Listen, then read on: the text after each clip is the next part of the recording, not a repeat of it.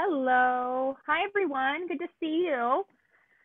I do not want to waste any of our time that we have today, so I'm going to go ahead and get started as we have some more participants kind of dwindle in here. It's good to see everyone. I hope everyone is staying safe and warm.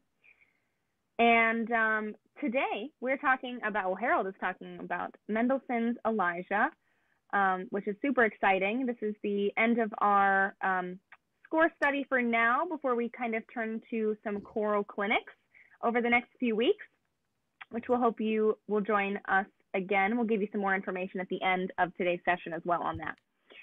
Since we are a nice large group here, we have put everyone on mute just to avoid any feedback or background noise.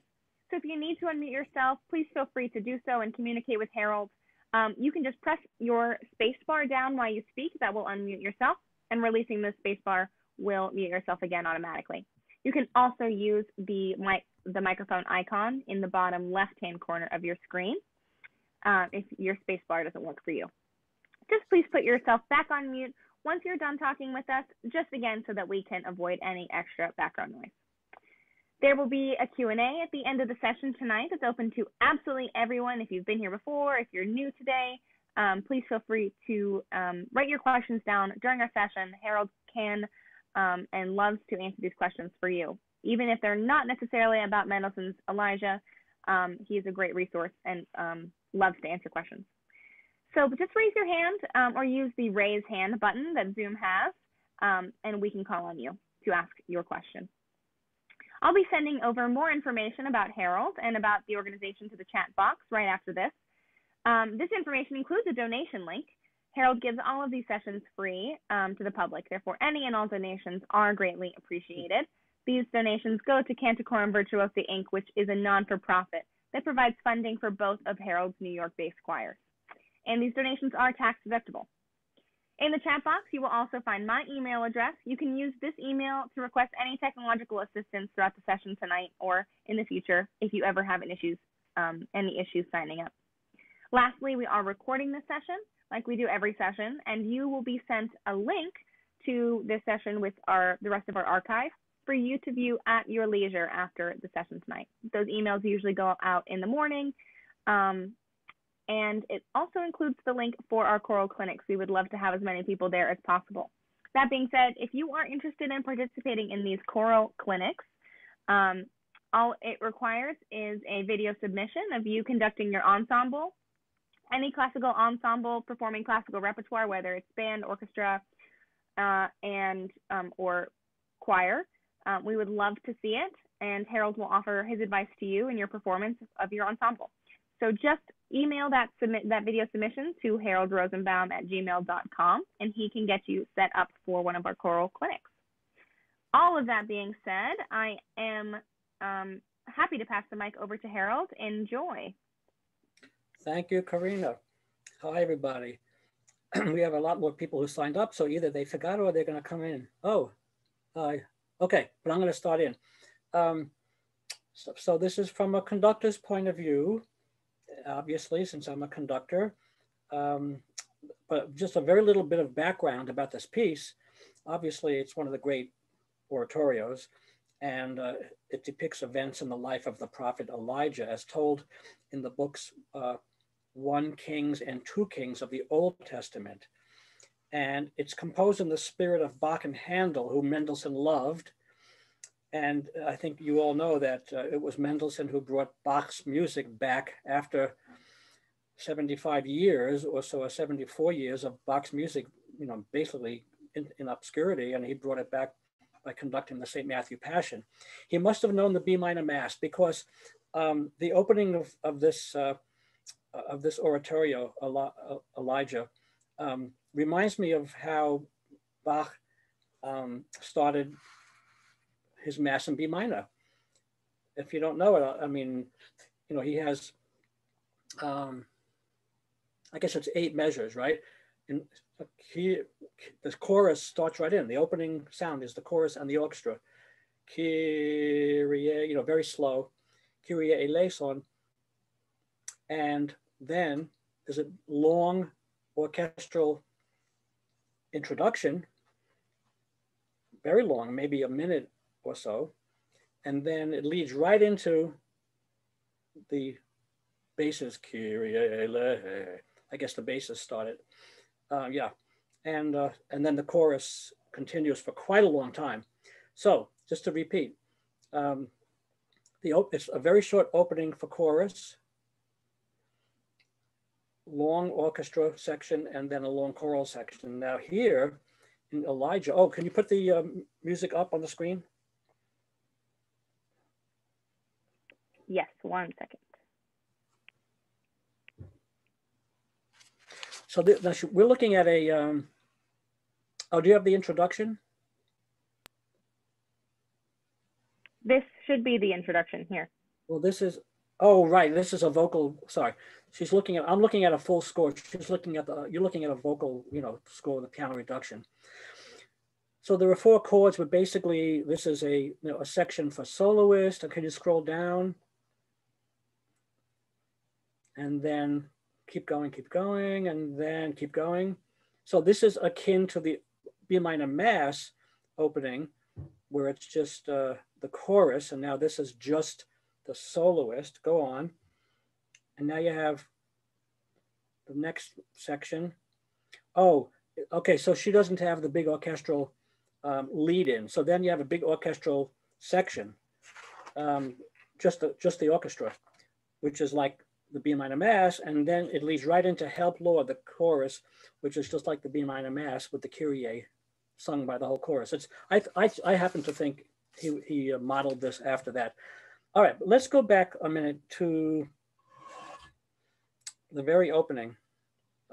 Okay, see, right away, I would like to, when I see this, when I saw the score for the first time, and again, for those of you who are new to these sessions, I don't listen to anybody else's interpretation, ever. Once in my life, once, out of 1,800 concerts, I once listened to a recording of a piece that was brutally difficult. And I was doing the world premiere, but I listened to the MIDI, the computer-generated performance. So I hear this as dun, dun, dun, like a rubato right before the second downbeat. I just do. So what I'll be talking about today is, interpretation. And this is the second piece since I began doing these in September that's in English. So I want to talk about the language also. I want to talk about pronunciation throughout the evening also. And one more second. Oh, one more thing I wanted to say is, I relate this to the opening of the B minor mass because the key signatures are similar in a sense. I mean, B minor is the relative major of D major, and this is in D minor. So I just think there's a parallel opening here. Okay.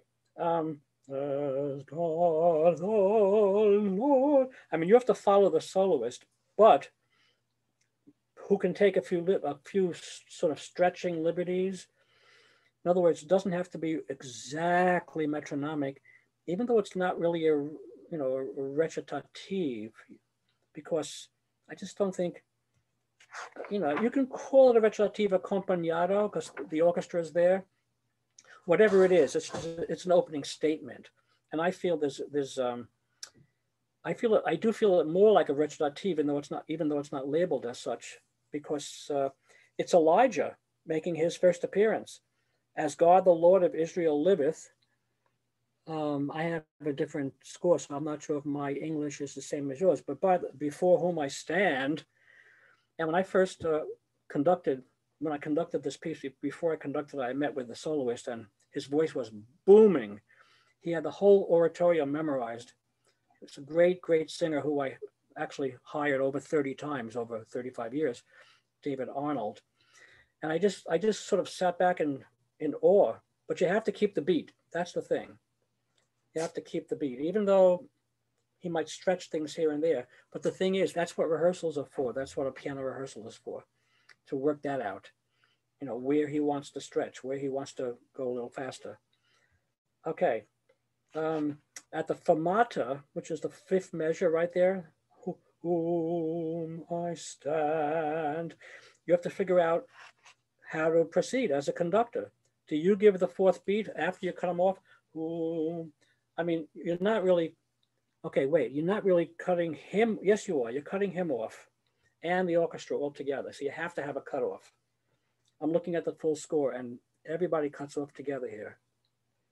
So then you cut them off, you pause, and then four, you give the fourth beat. He has to look at you, you have to look at him, you have to sense, you know, there has to be communication with you and the soloist for sure. Okay, anyway, at the very end of this, scroll down one.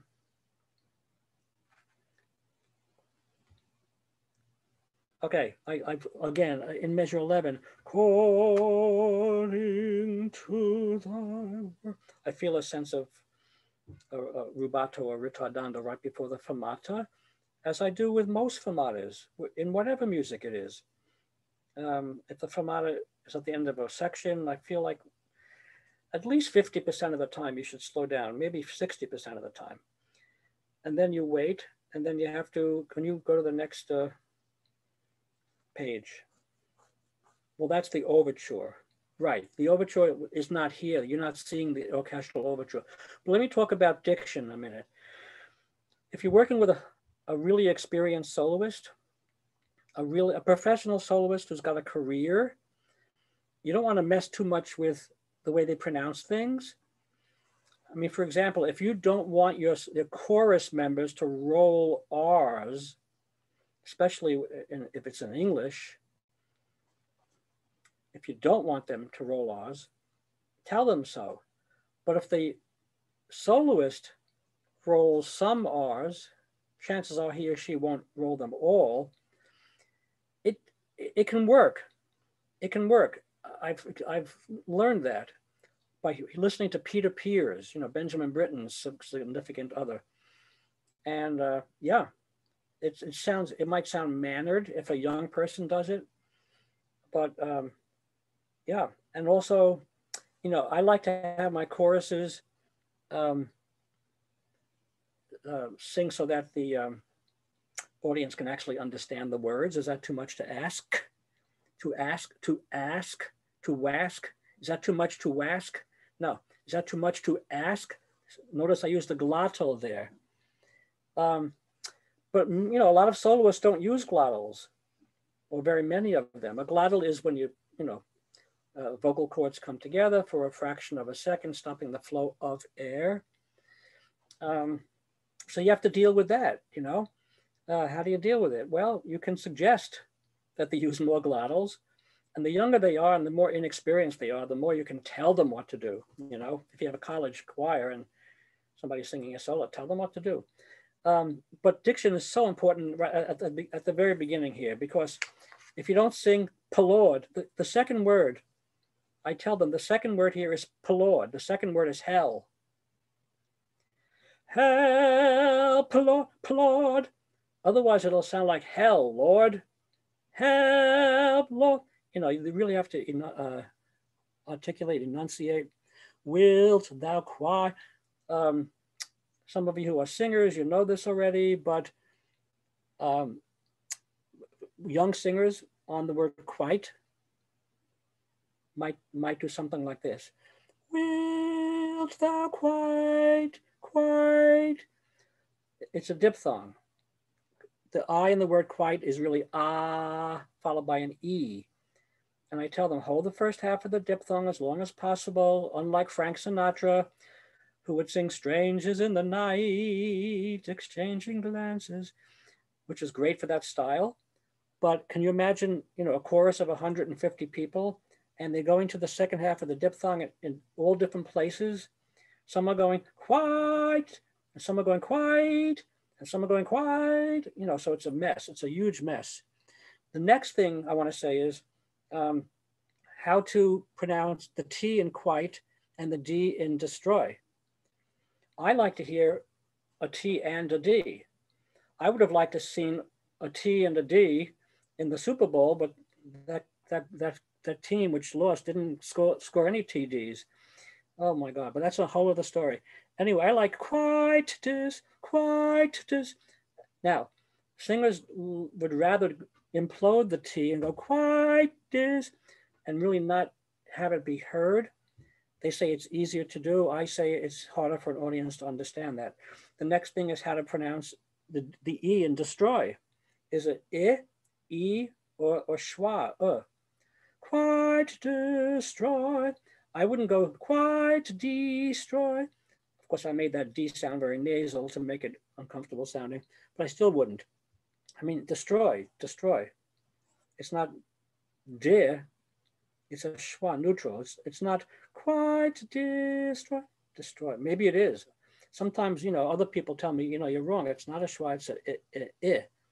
But, I don't know. I think it's a schwa, destroy. Now, without a glottal, and I'm spending a lot of time on this page on pronunciation and diction. I won't do all that much in following pages, but if you don't have a glottal before us, you're going to go stroyas. There was a great Roman emperor named George Destroyus. I'm only kidding. Anyway, it's destroy us. It's a glottal. Okay. Next. The harvest now is over the land. Let's go down one staff.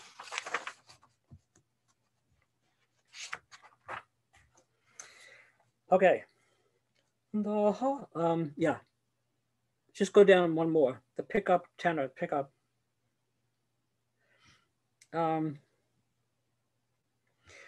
So in this edition we're looking at, is this from CPDL, Karina, or IMSLP? Which one is this from? This is from CPDL. Yeah. So, anybody can contribute to these things, anybody in the world. So, I mean, in my edition, I have little hairpins on the high.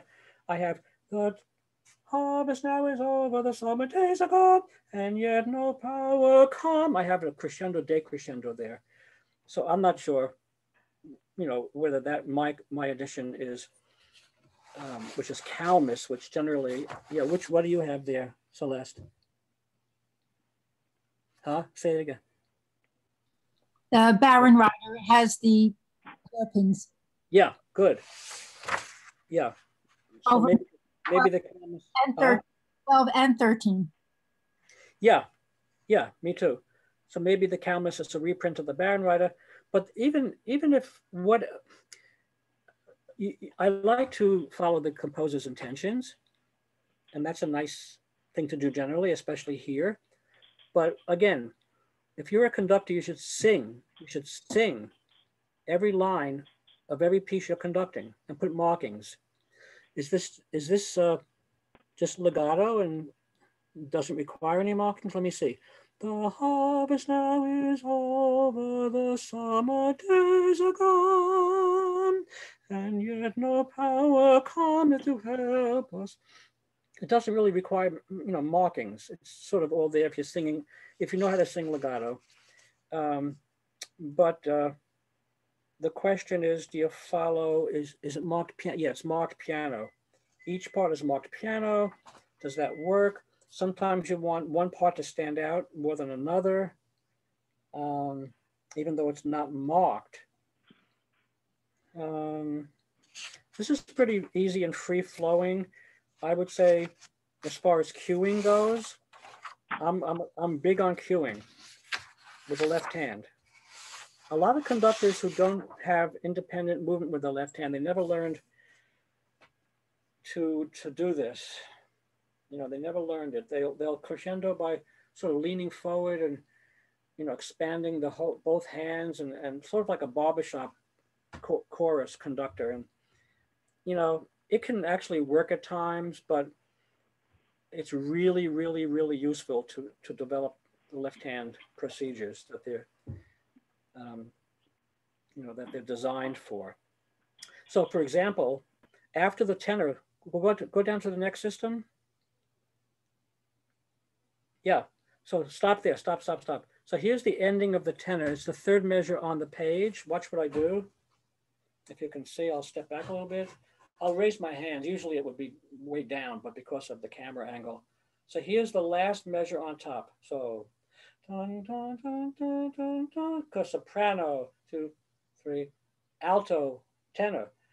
So I gave the soprano cue on the downbeat, and 1, 2, 3. On the fourth beat, I give the alto, and on the downbeat, I give the tenor. So to repeat that, starting from the top of the page, third measure, dun, dun, dun, dun, dun, dun, dun, to soprano, 2, 3, alto, tenor, and you have to rotate. You have to swivel, which is why you should stand with your feet apart. Some conductors stand with their feet together, and you know, it's like you're not grounded if you do that. You should be able to swivel and turn and use your both legs. Yeah, so the cueing is important. People like to see cueing. Even my professionals in my professional chorus, they love it when I cue. You know, there's always somebody who might space out and they like cueing. So give as much as you can. Give the cues and also give the swells. So let me go back. In my score there and in Celeste's score, there's, let me see, hold on a second. Oh, can you go up a little bit? No, stay down. So in the soprano in measure 13, besides getting ready to do the alto cue, you have to give a crescendo to the sopranos on their fourth beat. No, on their fourth note before you abandon them and bring the altos in. So here's the soprano part. So 1 and 2 and 3 and 4. Then you abandon the concept. You don't have to do the decrescendo. You can't necessarily do the decrescendo unless you really try really hard. Dun, dun, dun, dun, dun, dun. But immediately after giving the beginning of the decrescendo, you give the alto cue. So whatever's happening, whatever should stand out, you should bring out. Let's go to the next movement. Oh, wait. Okay, that's good. That's good. So this is a duet. Yeah. Well, it's the chorus. The chorus starts and then you have a duet. Solo. Is it marked there? Yeah, soprano solo, alto solo. Okay. So how do you start the movement? Nothing happens. I'm looking at the full score. Absolutely nothing happens. In other words, there are no instruments at all until the chorus comes in. And no. Until the soloists come in the fourth full measure. So you have the altos and sopranos together singing, Lord, bow thine ear to my prayer. It's in 2/4 time, and they come in on the second beat. So you have to be careful to simply do this. 1, go down. A lot of people, a lot of young conductors especially, find it difficult just to go down. When you're in, let's say 4/4 time and the entrance is on the second beat, or if you're in 2/2 time and the entrance is on the second beat, the prep gesture is the first beat and it goes simply down. So let me move back so you can see. Let me angle this better. So it's 1, Lord, bow thine ear to my prayer. Oh, and it's forzando. Yeah, so you have to give a little accent. So you can prepare for that accent by not just going 1. You might want to go 1, like a little bit of a jolt, of a jerking motion. 1, dun, dun, dun, dun, dun, dun, dun. And then you can bring the bass and tenors in, but I would cut off the sopranos and altos. Why not? I mean, what else am I doing at the moment? Am I answering phone calls or something? I mean, you know, if you can handle more than one thing at the same time. Hey, Brana, you recognize this room I'm in?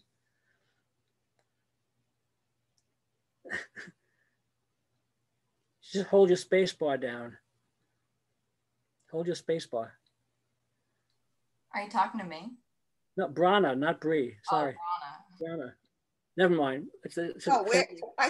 I can't really tell where you are. I'm in where you came with us. Oh, okay. Okay, goodbye. Oh, sorry. Okay. because I've given lectures in 3 different locations in the past 3 weeks. Anyway, yeah, why not give the entrance and the cutoff? So it's 1, dun, dun, dun, dun, dun, dun, dun, entrance, cutoff, you know? Dun, dun, dun. Then you bring in the orchestra in and the soloists, everybody. The question is, I get sometimes is, you know, is the conducting style different when you're working with a chorus and orchestra or band? Well, I mean, besides the fact that most orchestral conductors use a baton and most choral conductors don't, I don't think so. When I was first studying conducting, my teacher was telling me, you know, yeah, there are some differences. Brilliant, brilliant, brilliant man, but he was basically a theorist. Saul Novak, I don't know if anybody knows the name. I actually believe he was if my memory serves me, Rick Hyman might know this, wasn't he? He was a descendant of Nowakowski. Saul Nowakowski, the great European 19th century composer of Jewish music. But he would say, Saul would say, you know, there's a little different. I don't see it. If you think about it, if you're conducting an opera, you're conducting an orchestra, the soloists, and the chorus. It's the same, you know, it's the same technique. Now, let me digress for a minute, because I've been watching videos of, this week I was watching a lot of videos of Martha Argerich. I don't know how you pronounce it. Argerich, the great Argentinian pianist. My God. A lot of videos. And a lot of the conductors, you know, these are the conductors of the great orchestras, and they can get away with things. Conducting was like this, like that, you know. But let's see them in front of a school group, a college group, or an amateur choir, and it would be complete mayhem. So I like my conducting students to practice conducting gestures. Here's a technical thing. Let's go down. Let's go down a little bit. Yeah. Stop for a minute. Oh yeah, in the 3rd measure on the bottom. So comfort. So the soprano soloist sings neither help nor comfort, and she has to take a quick breath after comfort. Obviously. What do you do with the alto soloist? I mean, what does she do? Does she also cut that note short? Or does she linger and make that a full 8th note? I think she should cut it short, for sure. I think, you know, there's just so much a composer can put in the music, or would want to put in the music. It would sound really strange, I think, to have the alto hold that like a 1/10 of a second longer. But there are times when I do like that to happen, but just not here. You know, it's like detective work. You really have to take every piece on its own merit. Okay, let's go to the next movement. We can't possibly do all like 40 movements. The next, ye people. This is a very famous aria following this recitative. Again, this is with orchestra, the recitative. So you have to conduct it. But you know, you'll notice that it's all strings. It's violins, viola, cello, and bass. It's all strings here. You have to conduct it, but it's even called a recitative. You don't see it, but in my score it says recitative. Accompagnato, which means it's not just basso continuo, it's with instruments. So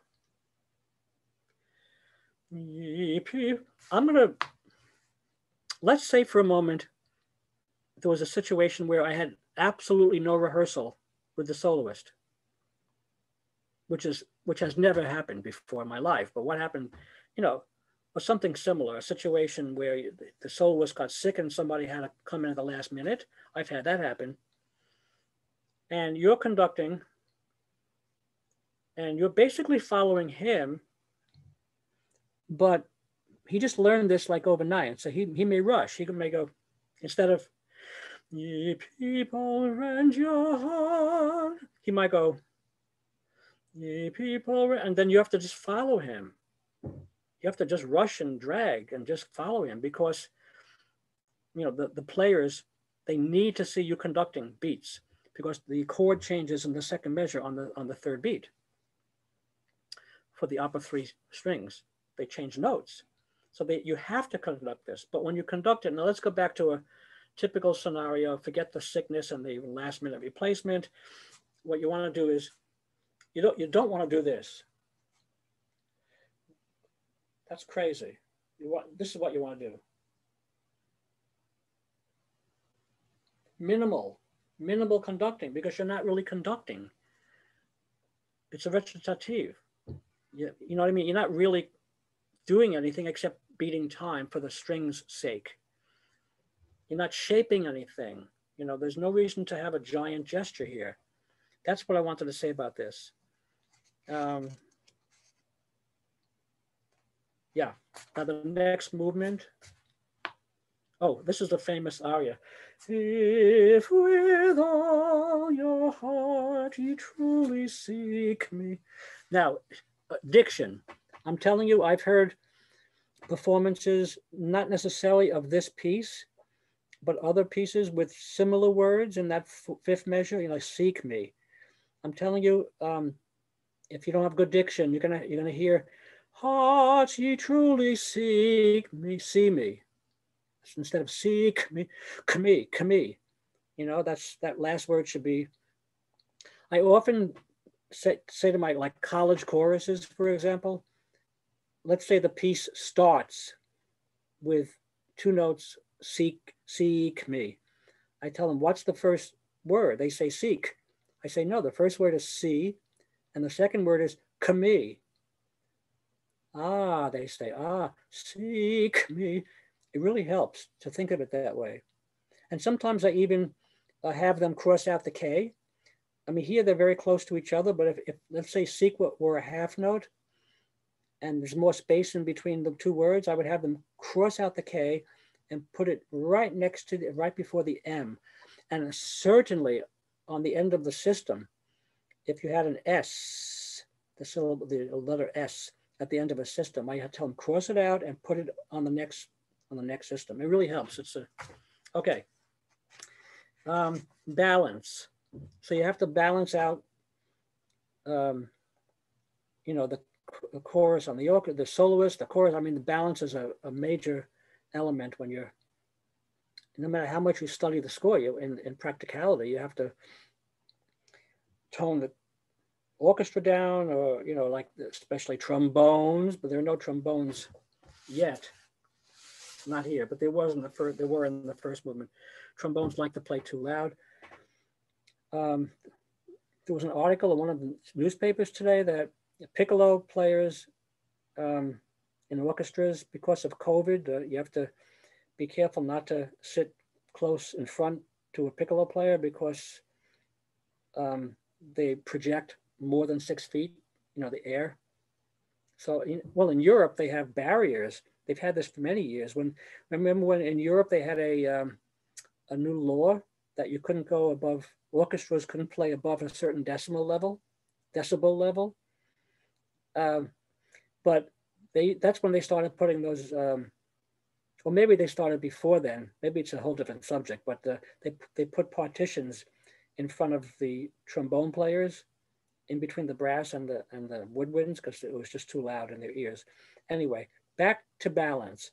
You have to keep the orchestra down here. If you have a lyric tenor, not a held in tenor, you just have to subdue them. It is marked pianissimo, but that, pianissimo means something different for different people. Now, interpretively, if you have a high school orchestra, for example, and there's some very good ones, there's some good college orchestras, very good. And some of you probably play a stringed instrument, you know a lot more about this than I do, but the fifth and sixth notes in the first measure, obviously they're slurred together, but more than that, I don't think they would hold the eighth note to the downbeat. I don't think they would go da da da da da da da. I think they go da da da da da da, like a space in between. It's just something to to be aware of in case you don't know these things and you start hearing that kind of thing happening, it's the bowing. They're changing directions of the bow. Let's go to the next choral movement. Actually, the next movement is a choral movement. This is a great aria, If With All Your Hearts, in case you don't know it. Okay. Yet doth the Lord see it not. He mocketh us at us. So the strings are it's forte. But what you have to decide as a conductor is it legato, is it polka marcato, or is it marcato or staccato? Yet doth the Lord see it not, yet doth the Lord. I don't hear that as legato.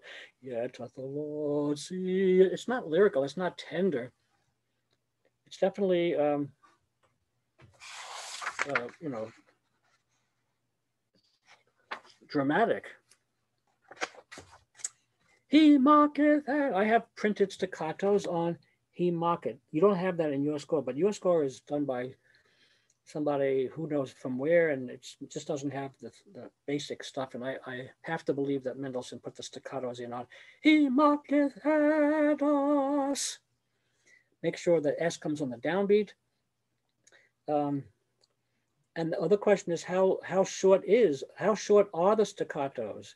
Well, at this tempo, there's not much choice. He mocketh at, really short. You don't want to make them like eighth notes and eighth rest. He mocketh at us.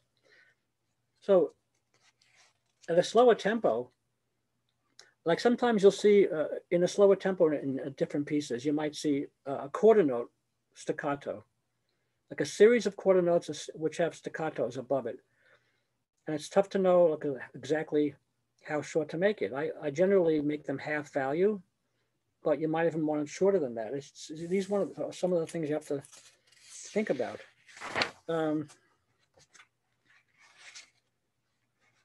Yeah, let's look at the soprano. Let's go forward a little bit.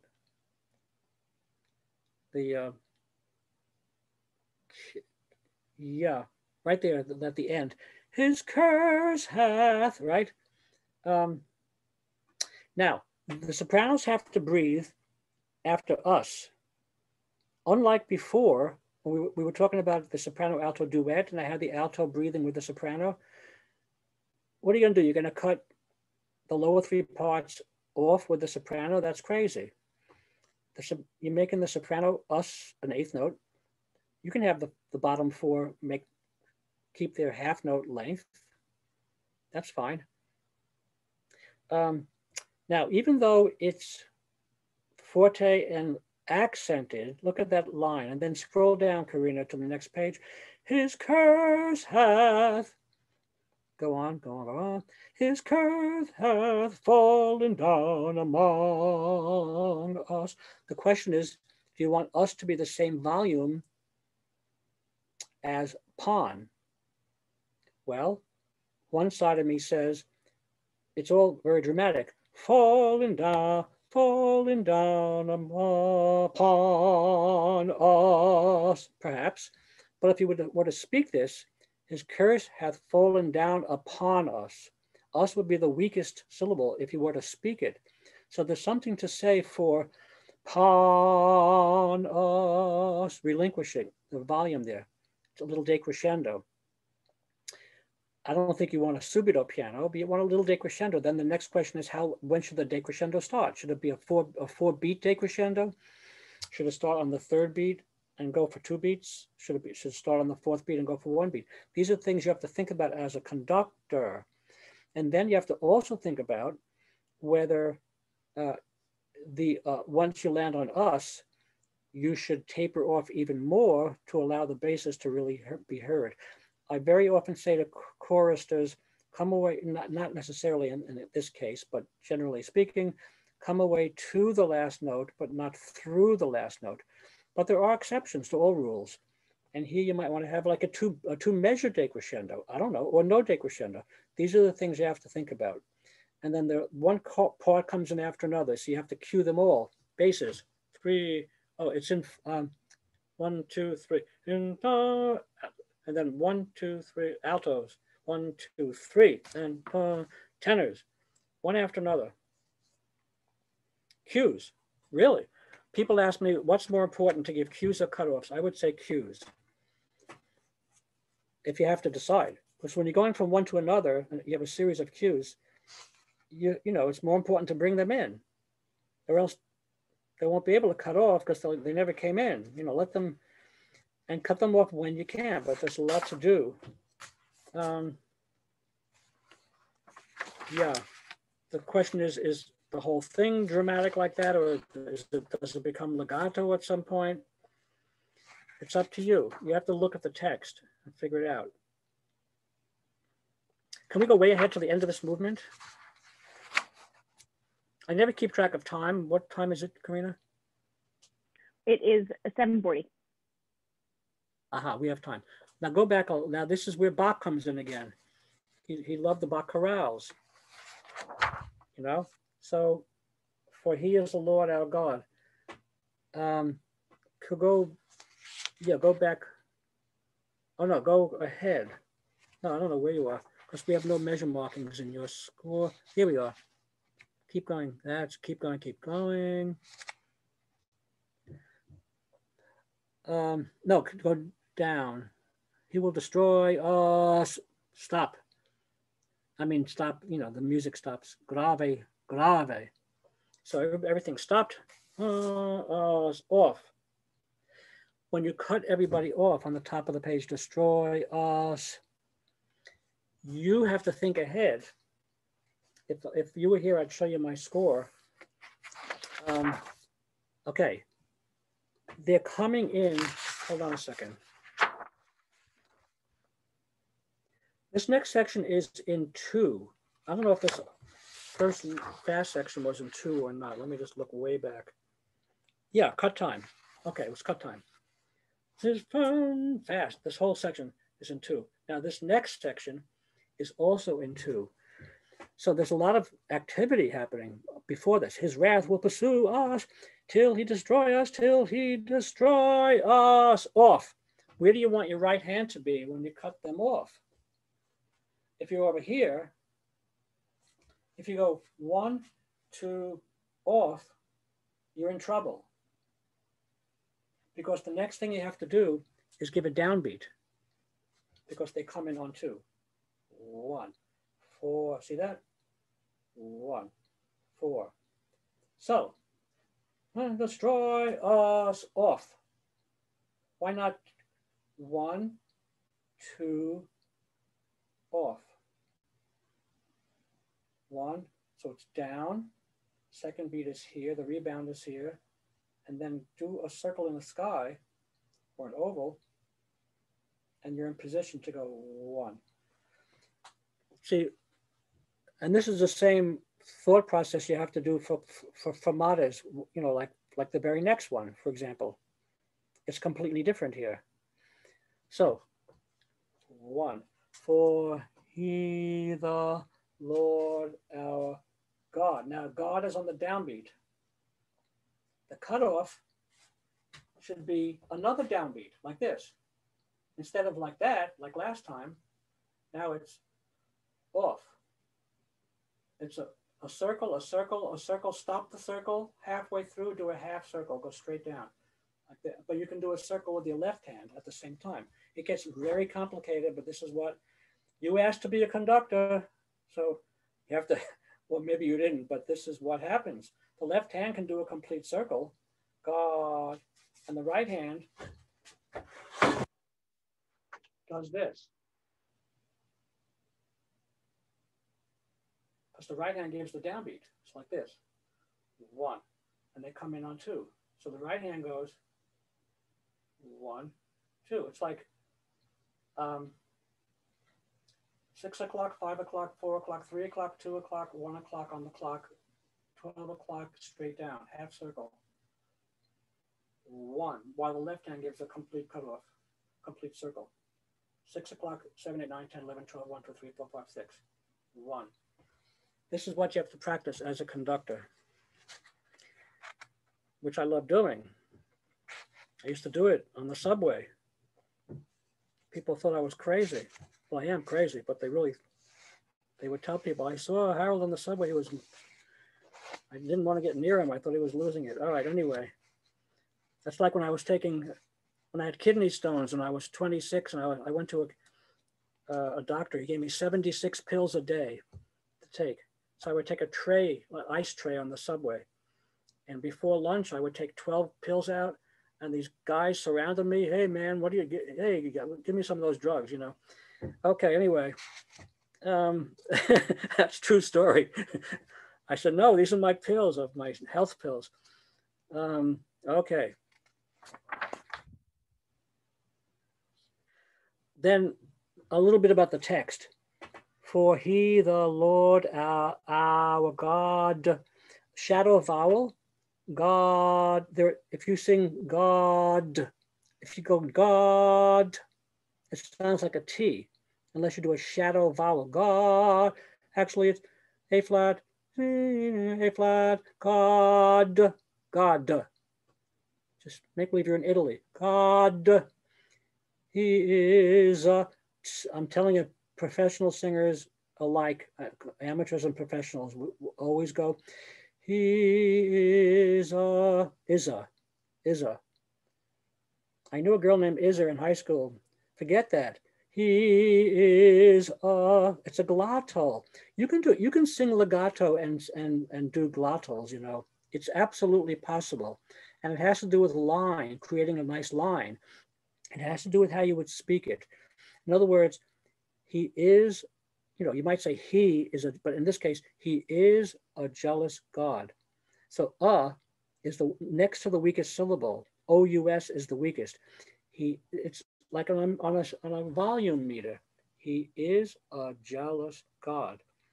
So if the word is soft, he is do a soft, a gentle glottal.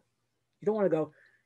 He is you know, because you can hurt yourself if you do heavy, you know, glottals year after year. And he visiteth. Now it's not visiteth. It's like good people sing I can't tell you how many times I've heard people sing the word good, Goodness, goodness. I mean, Al Capone didn't think Elliot Ness was so good, but he arrested him on tax evasion. I know you've heard this before, Brana. Don't worry about it. It's visiteth. It's visiteth. It's not visiteth. I mean, comfort ye. Comfort. I mean, maybe that's different because maybe in England it's accepted, but you know, things like that. Comfort ye. Comfort. Okay, I needed to say that because that's so prevalent. How do you do father's sins? That's a tricky one. To actually do two S's, maybe not. Maybe the altos do because they have time to do that. Father, well, it's grave anyway. Actually, the whole thing is grave, so everybody's got time to do. Father's sins, for sure. Soprano, father's sins, not father sins. Whose father sins? It completely changes the meaning. You know, there's time to do that. If it were much faster, I would say maybe not, but you can actually do a longer S. Start the S sooner. Let's say this was let's say this were father's sins, but you can't go father's sins. You can't put two S's there. If it's a little slower, father's sins or father's sins, you put an elongated S more than you would normally, and that covers both S's, both printed S's. These are details you have to definitely be careful about. Let's go on a little bit. Yeah. Harold, we are at our 10-minute mark. Do we want to see if anyone has questions now? And if not, we can keep going. Yeah. Anybody have any questions?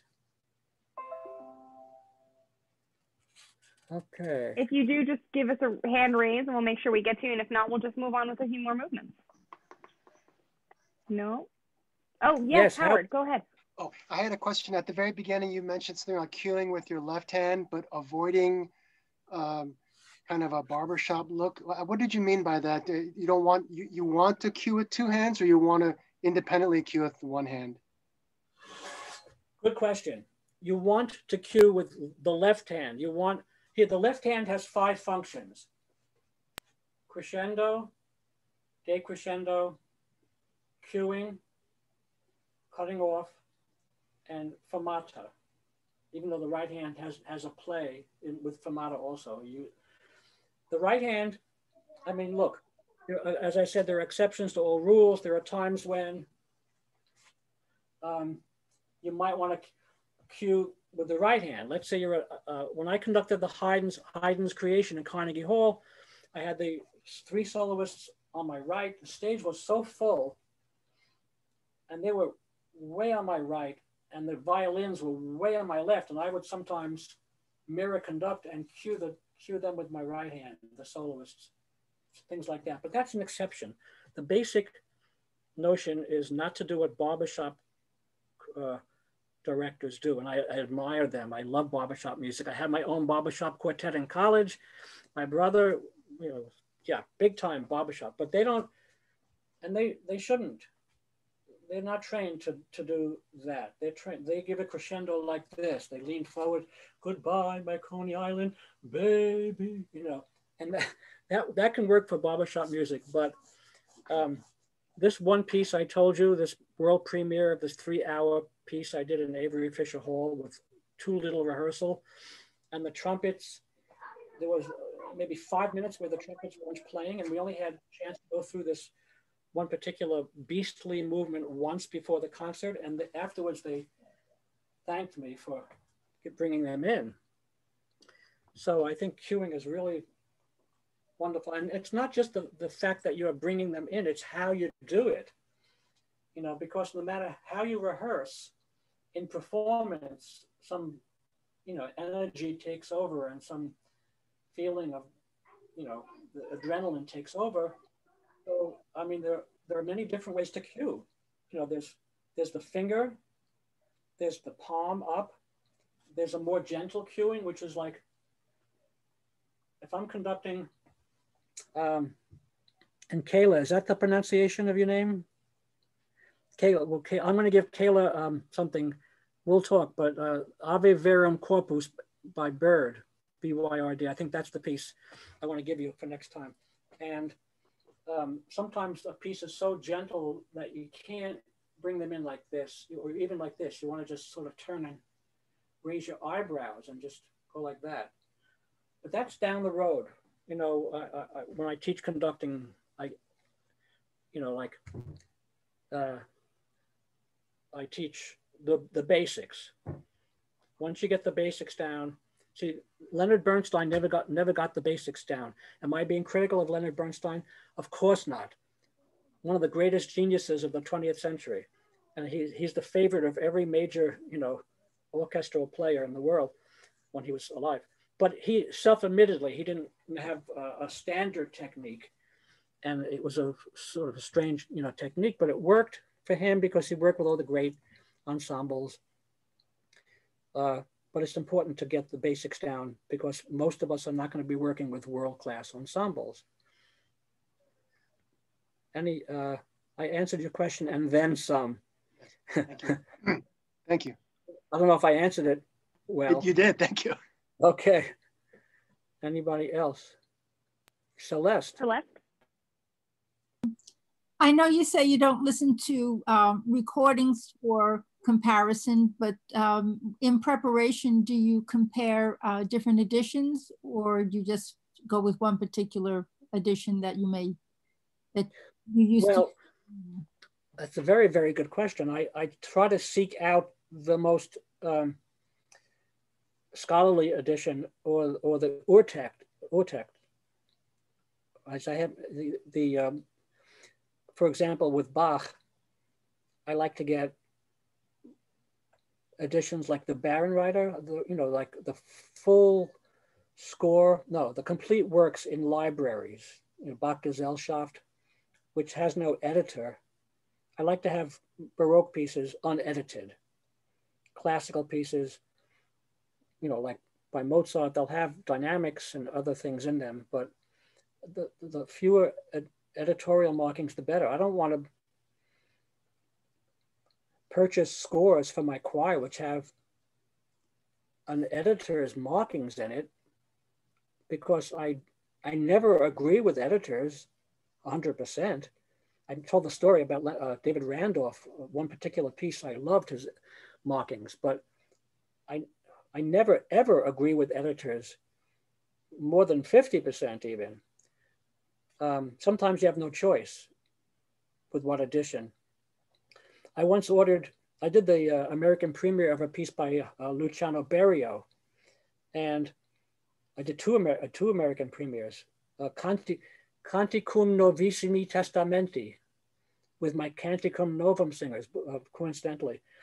And you rented the parts from a European American. I rented the parts. I think it was $450 to rent 16 vocal scores. That's it. It was a cappella.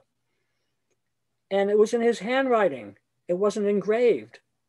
And it was terribly inaccurate and difficult to read. I remember 4.5 hours at home, like making things clearer. But these singers, they asked me questions in rehearsal. Is this an F? Is this an E? Is it a half note? I couldn't get everything down. And I refused to pay the bill when they sent me an invoice. That's the only, I refused because it cost me money to waste the time in rehearsal. Explain. But that's not a common occurrence. Thea Musgrave, I think, has some pieces published in her handwriting, but it's a beautiful handwriting. Yes, Celeste. I asked because that phrase, "he mocketh at us," in the Baron Rider has no staccatos. And so that to me would, if I were looking at that, my Baron Rider score, I would think of that as your individual interpretation. Yeah. Well, at that tempo, an accent would be staccato, it seems to me. Not really. He mocketh at, as a conductor. You could hear it more than one way. That's, Oh, there's so many ways, and you have to demonstrate to the group. Well, that's why I was wondering compared editions, because I know you take great stock in the Baron Rider, as many of us do. We look for that gorgeous blue cover, and it's like an emblem of authenticity and research. But again, because you interpreted it one way and I'm reading it differently. Yeah. I'm just wondering if you took more than one edition and just, compared editions. I don't really do that. I mean, I sometimes you just rent from one company because they're a little cheaper, or purchase. I mean, I want to avoid Calmus as much as possible, because I remember once I ordered a full score of Handel Oratorio. Cost me $90 for the full score and the parts. So I ordered the whole thing, and I opened the full score and the binding just fell apart right away. So I try to avoid Calmus. They're based in Florida. They have alligators there walking around. I mean, really. What are they doing down there? I don't know. Too much sun. Are there any last questions? We have about 2 minutes now. Want to make sure that if anyone does have any questions from today's session, that they are answered. We're going to have something quite different starting next week and going for 6 weeks, which is, as you know, it's on the schedule. I'm going to be critiquing conductors and their ensembles. It's going to be an interesting thing. We're going to have, you're going to be able to see a YouTube, videos that people have submitted to me. But if they don't have videos of themselves conducting, then I'm going to ask them to conduct a piece that I'll choose ahead of time, and they can, you can hear it while they conduct, and then we'll just critique the conductor as opposed to the ensemble and the conductor if somebody sends me a tape of them conducting something like a school choir. Yes, Maria. Make sure. And I was wondering, if you don't mind getting back to Elijah, if you have any pointers, because I've used this sometimes as an audition piece, because I'm a liturgical musician, cantor, pianist, organist. as a singer, the alto aria, "Oh Rest in the Lord." Do you have any pointers on that? Oh, sure. Now, what key is that in? Is that in It's C major? in C major, yeah. Oh, rest in you know, as I'm thinking of it, I'm just thinking how I'd love to sing it the way I would speak it. So, for example, the second phrase, oh, rest in the first phrase goes, there's an arch, right? Yeah, very definitely. But maybe you, but you know, if you were to speak it, you would sing, "Oh, rest in the Lord." Oh, thank you. Boy, look at the magic. Wow, that was fast. Serena doing her magic. This was truly magical that I actually have this one, because this one is way later than I knew we would get to. But okay, let me talk about this a little bit. I'll be happy to. Oh, thank you. I mean, you know, oh, rest in the Lord, in the Lord. So, so a typical, you know, young singer might go, "Oh, rest in the Lord," instead of, "Oh, rest in the Lord," like lean on Lord, you know? Okay. And then even before that, I think of the Wizard of Oz. If you sing, "Oh, rest in," if you sing, "Oh, rest in," I would like to hear, "Oh, rest in," like a T and then a little glottal. Uh-huh. Rest in the Lord. And here again, you don't want to ride the waves. You don't want to ride the crest of the waves, which means you don't want to sing, generally speaking, not just here, you don't want to sing the highest notes louder just because they're higher on the staff. So you don't want to sing, "Wait patiently for him." Uh-huh. If they did that, I would just raise my right hand and say 5, you know, 5 for him, 5 him. It's silly. Wait patiently for him. Yeah. And patience, patient, the second syllable should be a schwa and not an I. Oh, patient, a schwa. Yeah. And he shall give thee thy heart. After a long note in relation to, okay, wait, let me start again. Thee, thy, see thee, thy? Yeah, yeah. I'll give thee thy. People tend to sing an eighth note louder than the quarter note, especially on a weak beat, just because. I don't know why, they just do.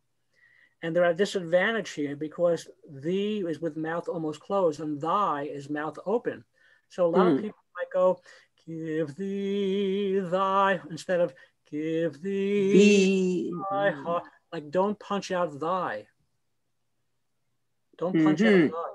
Give thee. You might even put a little hairpin on thee. Give thee thy hearts. Now here you have to decide if you want desire or de. In this case, where where the word can go both ways, like I desire, but when you have the schwa on a slow quarter note, then I would like an E, not thy heart instead of there's something. Oh yes, quite right about having a schwa for a whole second. Well, I can go on forever with this, but I gave you some ideas. Just sing it the way. You're welcome. Just sing it beautifully. Sing it the way you would speak it and emote. It's another famous aria from Elijah. It's I call it deceptively simple. Would you agree? It's like all of Mozart. Yeah. Well, yeah. It's easy to sing. It's lyrical. But you have to be. Yeah. You have to be musical about it. Very yeah. Harold, we actually did have one last question. Do you have time? Do you have any comments? This is from Timothy Brown. Do you have any comments on Elijah translations? Who, me? Can you hear me? Yes. And if Timothy, if you want to unmute yourself and ask further, you may. That's the question. What translations are better than why? I'm sorry. Go ahead. I'll be quiet. Say that again, please. Which translations do you prefer and why? Okay. Mendelssohn wrote this piece both in German and in English. So it's unusual for that to happen, but he wrote an English version as well as a German version. So He did not do that. I don't know if there are, I haven't researched to see if there are different editions with different English words. Then I would have to say, you know, there's one set of words that are his and somebody messed it up and did something else for some reason. I don't know. Did he actually speak English? Well, he must have. I don't know. Celeste, talk to it. Well, yeah, Mendelssohn could write in English very well. I mean, he was multilingual, you know, I mean, he had a strong classical background of, you know, Latin, Greek, and also, you know, he's English, yeah, it was strong. Yeah, unlike Handel. I mean, Handel's English was terrible. So, for unto us a child is born. And other things like that. Thank you all so much for joining us tonight. It's been such a pleasure to have you. Thanks for staying a few minutes over with us as well. Again, we are doing about 6 weeks of these choral clinics. Oh, actually, it started out as choral clinics, but now we're making it any Yeah. Exactly. Any ensemble, just make sure it's classical repertoire. If that's an issue, just reach out to us and we'll come up with a solution for you. You know, and if you're not an ensemble director yourself, but you know someone that might be interested, just send them our way. We would greatly appreciate it. But make sure you sign up. We'll still be having all of our, you know, regular attendees, the slots open for everyone to watch and hopefully gather some information from our peers. So it's very exciting. If you have submitted a video and you want to invite some colleagues or friends to view, then you can also send them to our sign up link and they're welcome to join us. So thank you all so much. One more thing, another idea I had is if we don't have over the weeks enough pieces to critique, then we can have like stump the conductor. You can come with a score I've never seen and ask me to interpret it on the spot. It might be fun. So Kayla, I'll get back to you tonight or tomorrow about what I talked about. And thank you, everybody. Thank you so much. Bye, Thank everyone. you, Harold. Thank you, everybody. Good night.